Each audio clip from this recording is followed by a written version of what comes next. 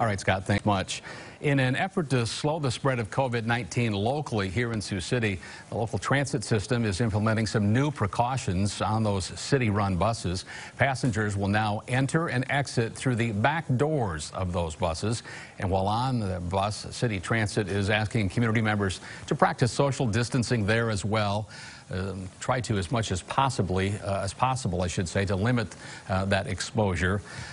Also, those folks will be exiting from the rear of those buses as well.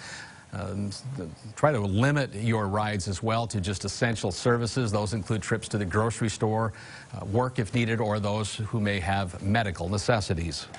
Transit service is pretty critical for people's medical and grocery, and so even under the most restrictive circumstances for communities, they're still allowing people to go out for grocery and medical needs, and transit's a vital part of that.